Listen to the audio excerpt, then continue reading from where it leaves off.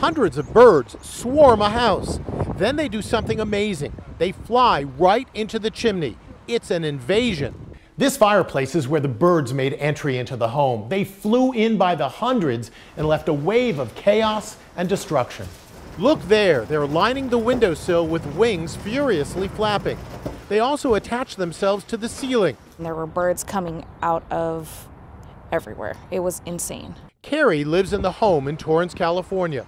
She says she called animal control, but was told simply to leave her doors open.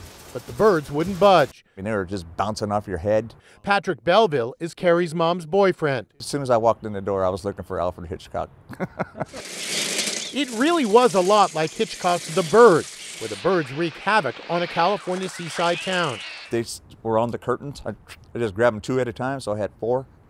Take them to the door, let them go. It took Patrick 3 entire days to remove more than 1,500 birds by hand, and they left quite a mess. Up here on the very top, there's still bird droppings there that we couldn't reach. Incredibly, the same thing just happened 100 miles north in Montecito, the same town where Oprah, Prince Harry, and Meghan Markle live.